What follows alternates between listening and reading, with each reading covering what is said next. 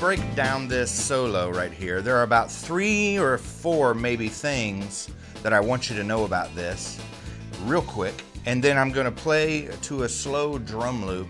I'm going to play the solo in context for you very slow, all right? And then I'm going to give you the tabs and the drum loop and the original clip that when you get it up to speed you could work on this. There's so much juice inside this one little solo lesson here, all right? I want you to get your guitar out and work on these shapes with me, work on these little scales and see how it all pieces together, okay? And you'll see the psychology and how it flows together and all these transition licks within it. I hope you enjoy it. Let's get started. I guess I should mention that this solo is from the program called the Black Box that I did a while back. It's a collection of all the best of Doug Sevin and Sizzling Guitar Licks for over a decade, okay? It's a nice little collection. So I'm going to be teaching from that today. And the lessons in here, I'm going to refer to the 3 pillars of the soloing system, which is another huge course of mine. It's like a flagship product, if you will, that everybody really loves. If you don't have that, you need to get that. It'll help you understand everything that I play, all right? So let's dive into this real quick. Come down here to A. This song is in A, and the chords are, it starts in A, and then C, and then D, and then F. All right, it's pretty cool. There's a couple things I want you to know. In the 3 pillars of soloing system, I show you all the different positions, okay? Like A, that's an A7, but you know, A, and then A.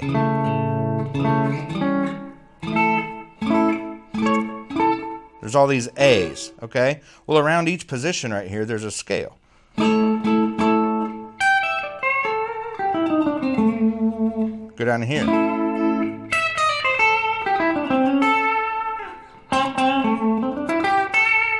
Go down to this one. Go down to this one.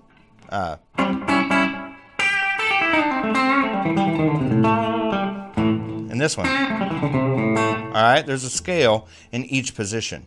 And you can make a billion solos out of just knowing that. If the song is a whole chord progression out of A, D, and E, and F, and all this, you can stay in just the one A understanding in this entire framework of A and create 1,000 jillion solos, all right? That's the whole, that's the gist, all right? So let's get back to this particular solo. I like it because I cover this position, cover this, this, and this, all in like the first couple seconds. All right, 2, 3, 4.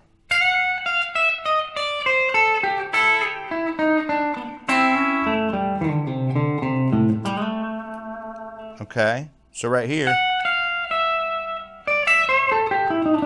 I'm thinking of this position, so, and now I'm in this position.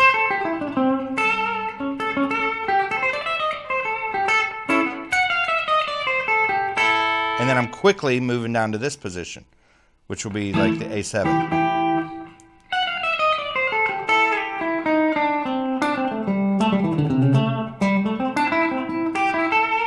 Okay?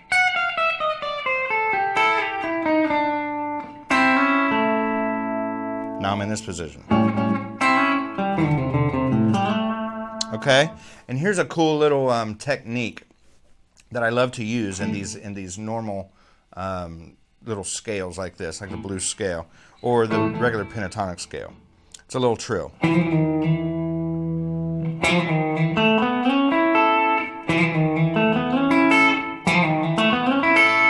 Okay? This has two put together, which is kind of cool.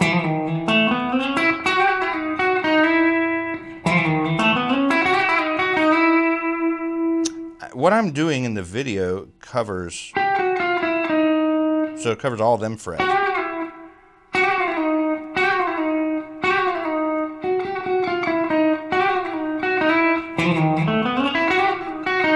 Okay, but I don't suggest that. That's a little hard, and it's an unnecessary note thrown in there, in my opinion. Okay,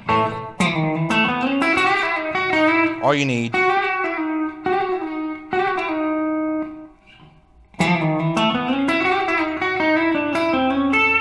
Okay.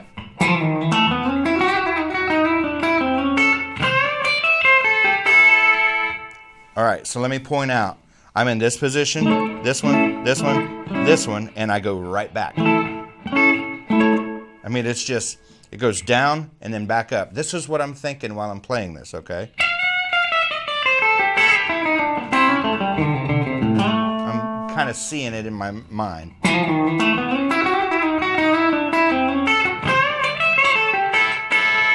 Okay?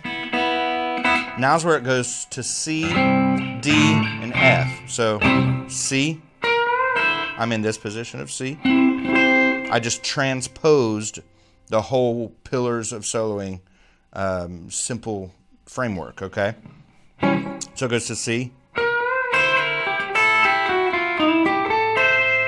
Okay? So I'm in this position of C and that position of C. It works the same for every chord, guys. And then there's a transition into the D.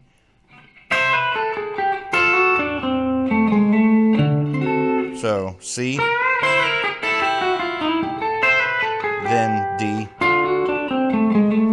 And then in this part, I did a cool little, I don't know how you would do the timing on that, little triplets, I guess.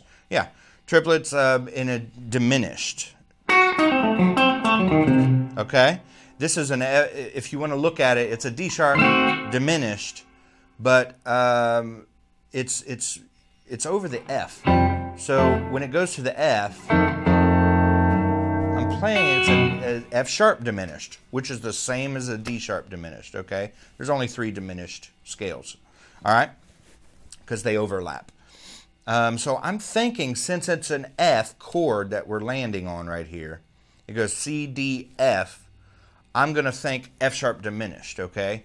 A lot of times, I don't know why, because I'm not educated this way, but a lot of times, whatever key you're in, if it's not the root key of the song, whatever key you're in, the sharp diminished of that key will resolve back into the 1 pretty cool, all right?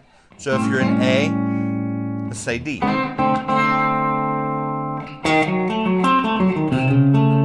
The D sharp diminished resolves back into the 1, which is A. Pretty cool. All right. Don't want to get teaching too much. All right. So where was I? The C. Then the diminish. Back into the A. So from F. Okay. C, D, F, A.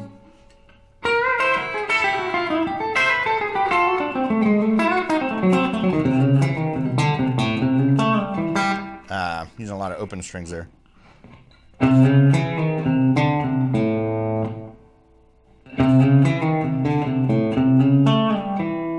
Lots of going from this position to this one.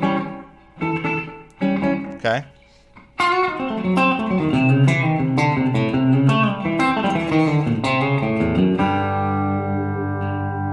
So let's go back to the C real quick, and then I'll just fire up the drum loop, give you the tabs, the drum loop, and the backing track clip. I don't want to make this too long and boring for you. I want you to grasp the system, though. I'm just obsessed with helping you understand the system that I'm using here, all right, the thinking around it. And what I'm actually seeing, I'm not seeing scales, I'm not seeing modes, I'm just seeing shapes with the notes around those shapes that I like to use, all right? They're a hybrid scale that I'll show you in the 3 pillars of soloing system, all right? I might show it in the black box as well too, I can't remember. But from the C.